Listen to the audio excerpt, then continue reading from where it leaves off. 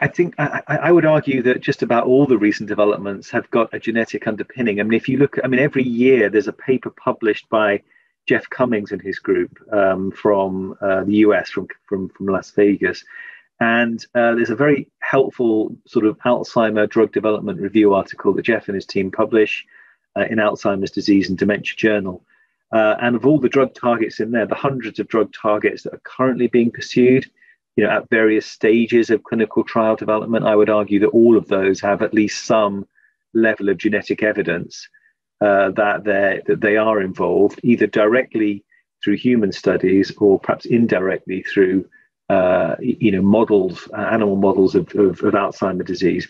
And so that to that level, I think genetics is already playing a very important role. But you've only got to look at oncology and drug development today. There are, I don't think, any drugs today used for cancer treatment that have come through recent clinical trials that haven't had a very strong genetic underpinning. I think Alzheimer's disease as a field has a lot to learn from oncology.